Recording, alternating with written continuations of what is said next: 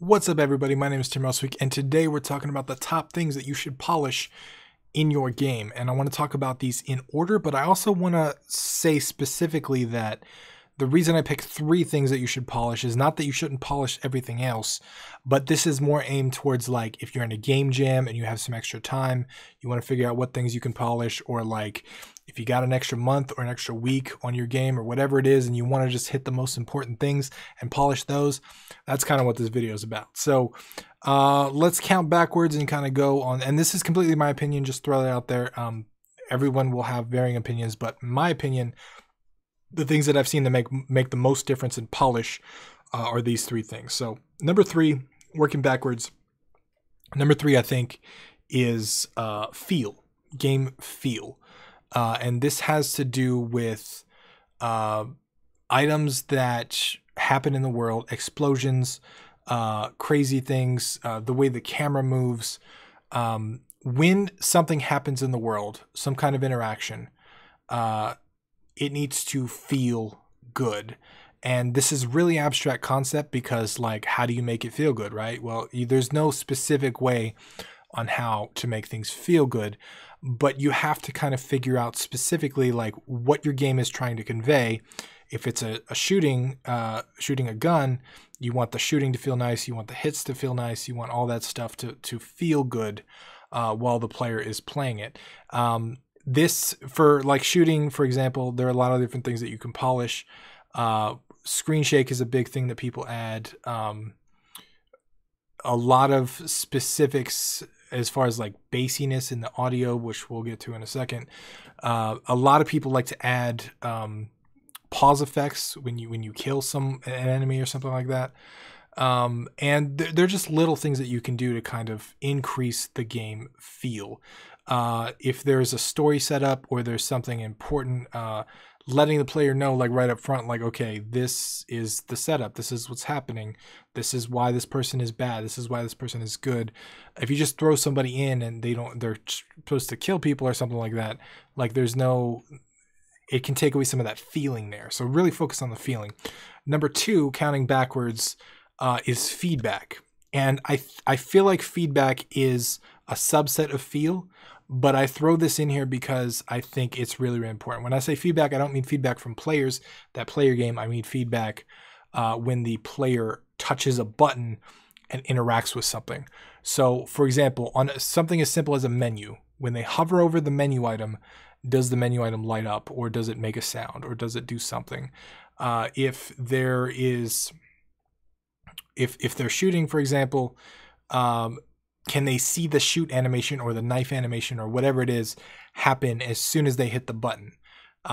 Is there something in the game that tells them that, yes, the game recognizes your input?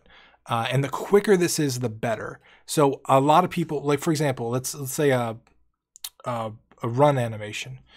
If you have some kind of, or let's say like a melee animation, right? If your animation is like 10 frames long and it takes 7 frames to get your knife up there and then you hit, it's going to feel really clunky and slow. And that's why I said it's a subset of game feel, because it's about how it feels. But the feedback specifically is making that tighter, letting the player know that it's powerful, that it's quick, that it happens when they press the button. The more responsive that you can make it, the better the feedback on the player gets from the game. So they have a subset of control outside of the game, right? They have a keyboard, they have a mouse, they have a controller, whatever it is. They're pressing buttons. This digital world needs to give them feedback, visual, audio, vibration, whatever it is, but it needs to let them know that the game understands their commands and they can or can't do it depending on the situation. Like if they can't run anymore, letting them know that somehow by stopping the animation, or vibrating when they hit a wall on the controller, or just something like that. Giving that feedback really, really, really makes sense. And this is where a lot of little details can be added in your game to kind of make sure that it has good feedback and the player knows that the game understands what they're trying to do. There's nothing worse than like trying to press a jump button in a game and like having the player not jump and you don't know why, right? Or like there's plenty of times where I've clicked on something and it just in the game, technically it did something, but I don't know it did something because it doesn't show me that it did something, or it doesn't make a sound, or it doesn't give me feedback on like that what I did actually mattered. So feedback's number 2. Number 1, the best thing that you can polish, especially with limited amount of time, if you can't polish anything else, polish audio. Audio makes such a big impact on gameplay. And this was in my Ludum Dare tips video, because I said that if you have to choose between graphics and audio, choose audio. Audio is, I feel like, is more important than graphics, because if you have a game that's just basic cubes and stuff, and you put in some kick-ass audio, some feedback on the shots, stuff like that, it's going to feel so good. And that's what all this is about, right? Ultimately, all 3 of these things are about game feel. You want to tweak the feel specifically, you want to tweak the feedback specifically, and you want to tweak the audio specifically and polish it and make it good. But ultimately, all of these things are combined into one, which is kind of game feel. You want the game to feel good. And audio does a fantastic job of kind of delivering that and adding bass, adding elements, again, along with like number 2, the feedback, making sure that the sound effects happen as soon as the button gets pressed, as soon as the trigger gets fired, making things responsive, making things quick, but also sound juicy, like sound like, you know, thick. If it's a big explosion, it needs to sound bassy and beefy.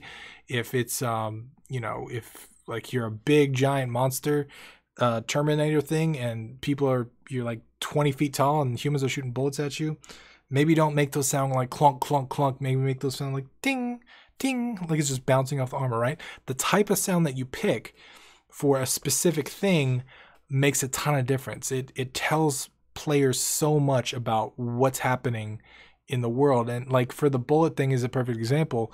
If a player is shooting this giant robot and it's making a ka-thunk sound every time it hits them, they might think that they're doing damage. But if it's like a reflective sound, like a ding, ding, bouncing off, then they're like, oh, maybe I'm not doing damage. So audio, I feel like, is the number 1 thing you can polish. There's a lot more stuff to polish. You got to figure out what specifically in your game needs a little bit of that. But the main thing that you should be looking for the whole time is like game feel. Does this make it feel better? Does this add some feedback to the player? Does this add, you know, a little bit of like overall feel? And it's just, you should always try and like improve that, I think. So I hope this wasn't too confusing. I hope I explained everything good enough. This is just kind of how I think of it. I know there are other ways to do it. I know there are better, more experienced people than me out there doing this and figuring out what to polish. But this is just kind of what I look for. I hope you found it useful. If you've got an order of things that you polish in, or things that you like to polish, or things that you think are really important, leave those in the comments down below, because we all learn from each other here. We're a giant community. But once again, my name is Tim Rustwick, and I'll see you again tomorrow.